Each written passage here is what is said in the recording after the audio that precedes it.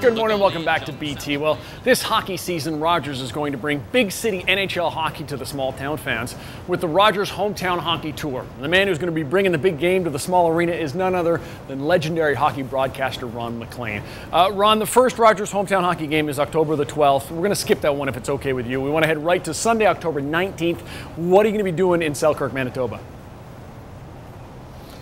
Okay, it's a bit of a long story, Jeremy, so you do your selfie and I'll explain. On the 19th, as you say, we're in Selkirk and we'll have the Jets and the Flames as our National Hockey League game. We'll be on the air with a half an hour of storytelling and then 3 hours dedicated to the NHL game itself. But we roll into town on the Saturday. So the show is on a Sunday evening. We'll be there Sunday as well as Saturday with a bit of a festival going on all day Saturday. Jennifer Botterill, we're happy to announce, will be one of my co-hosts, Tara Sloan out of Calgary. But the Botterills, legendary. Cal Jason is one of the winningest ever in men's hockey, and obviously Jen's career speaks for itself. So we'll have skills competitions, music, all kinds of things going on throughout the weekend. And then it's just basically grassroots storytelling. Like as an example, the 61st Battalion won the Allen Cup in 1916. So it's almost a century ago. It was during World War I, and you know how we're kind of going through stories about 1914, this anniversary. Very special teams. The Selkirk Fishermen fueled these Allen Cup contenders, so a lot of grassroots storytelling, some heartwarming stuff, and some fun. Looking forward to it. You get future stops after that in Brandon and Thompson. Why do you think it's important for Rogers to focus on the places outside of the big NHL cities?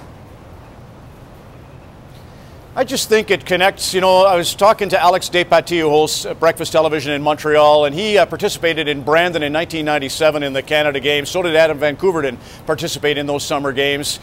I always look at the dream, where it starts for the young girl who wants to make the Olympics or the young boy who dreams of being in the National Hockey League. And if you don't get to Selkirk, just to give you an example, a crazy example, I participated in the Juno Cup in Selkirk in 2005, and the goaltenders for our two games, Dale Howarchuk, captain of the NHLers, and we had Jim Cuddy of Blue Rodeo for the musicians. Alan Doyle was one of the goaltenders from Great Big Sea. David Francie, who wrote Skating Rink for Hockey Day in Canada, the other goaltender. And I learned that Gord Downey of the Hip's a goalie, that Greg Keeler of Blue Rodeo is a goalie, Andy Mays of Sky Diggers is a goalie, Luke Doucette of Whitehorse is a goalie. All these wonderful musicians in our country are goalkeepers, and I found that out in Selkirk. So we'll be weaving those kinds of 6 degrees of separation that you could only get if you take the show on the road. Okay, well, let's talk about what makes this all the same. While Jets fans are going to say they're completely different than Leafs fans, when you travel all over our great country, is there one thing that makes us all the same when it comes to hockey?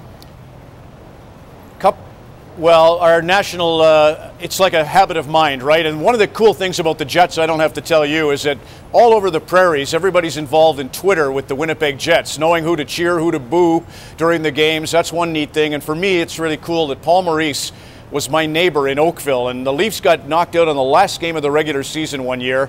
And I went over and dropped off a knapsack with 2 bottles of red wine and filled with beer, and I left it on his front doorstep. And then I got thinking afterwards, that was kind of a silly thing to do to a coach whose team just got knocked out of the playoffs in Hockey Mad TO. Could have been anything, but he's a teacher, and so we are all the same. And Paul will be as good as anybody to kind of articulate the fact that as a human being, you have your thoughts, and we're all part of the world, which has that sort of universality. But in between is something very different. That's Canada, and that's maybe the Interlaken, area of Manitoba. That's what kind of shapes us, right? And that's what it'll be fun to showcase, that little nuance that becomes your neighborhood and, of course, our country. So looking forward to it. You mentioned the selfie, so may I quickly, a big smile? May I? Yes, I'm ready. Oh, that's going to be a nice one. That's going to be great. Thank you very much, Ron. Cheers, Jeremy.